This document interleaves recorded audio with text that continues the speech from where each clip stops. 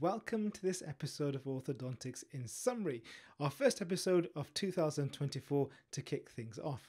Today we're going to be looking at gingival recession and orthodontics. This was a lecture given by James Andrews, and I'm more than happy to declare my conflict of interest with James as he's a contributor to the Orthodontics in Summary blog. It comes down to the health and aesthetics of the periodontium, and it's occupied a greater interest, both clinicians and patient, the so-called pink aesthetics. And the driver for this really has been, in orthodontic terms, the increase in adults seeking orthodontic treatment. It's increased by 800% since the late 1970s. But what is the starting point of adults when it comes to their periodontal health? Well, actually 50% of them already have some elements of periodontal disease. An equal amount have dehiscences present, and 37% have fenestrations.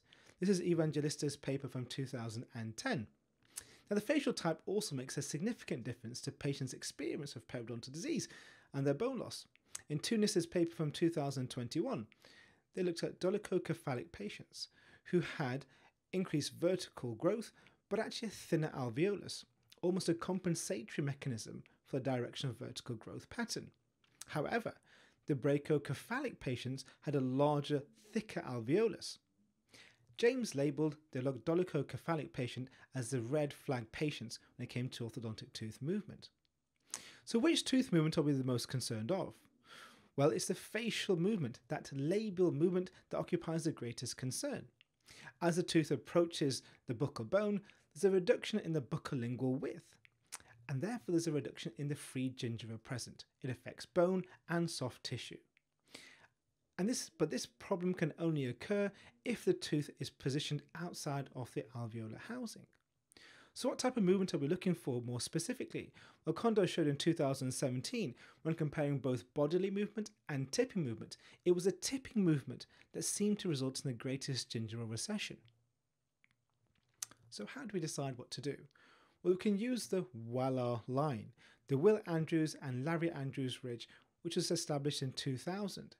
This demarcates where the labial bone lies and is coincident with the mucogingival junction. And it was a wonderful theory that was put forward, now has been evidenced by Gloss's 2019 paper, which used a CBCT to confirm indeed the Wallar ridge line is an appropriate position to aim for our arch forms.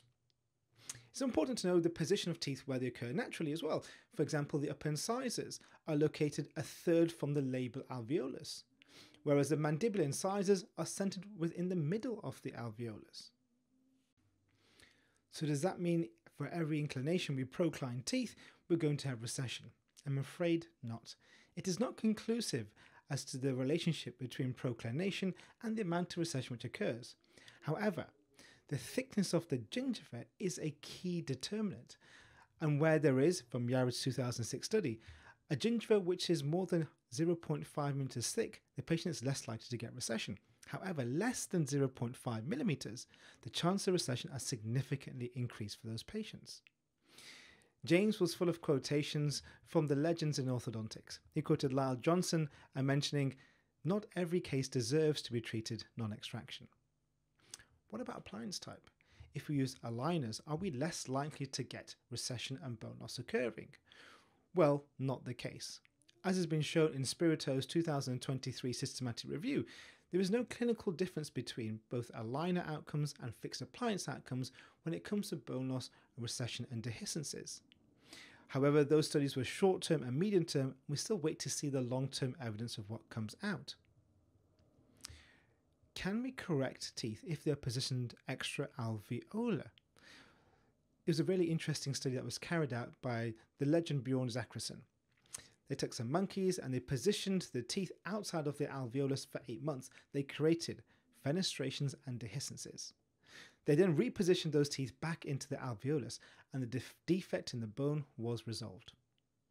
In a clinical sense, no better than Morten Larsen and Beata Melson looked at 12 patients who had bone loss and recession and carried out orthodontic treatment to bring the teeth back into the alveolus.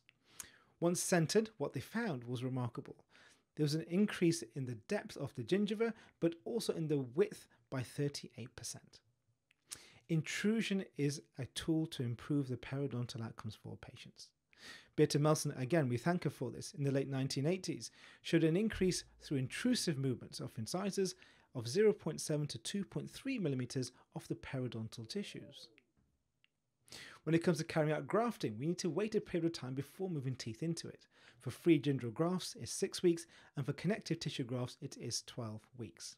And the final quotation from James Andrews was that of Peck from 2017, that we should diagnose and treat each tooth, and there are no shortcuts to good orthodontics. As always, please do subscribe and look forward to our next episode.